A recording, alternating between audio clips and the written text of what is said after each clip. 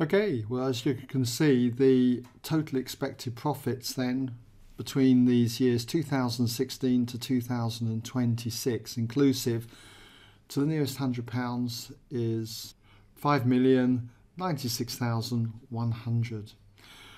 Okay, so all I did was just to use this formula here for the sum of the first n terms of a geometric series.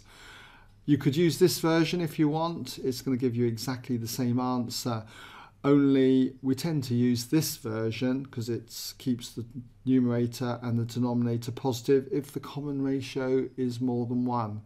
So using this formula here, you can see we've got A then, the first term, 275,000, multiplied all by the common ratio, 1.1 to the power n.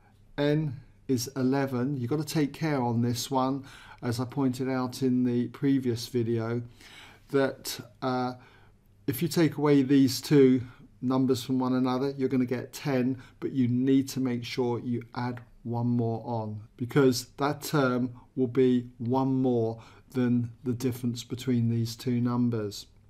So then we take 1 according to the formula and divide it by the common ratio minus 1. Work that out, and as you can see, to the nearest £100 you get this answer. Okay?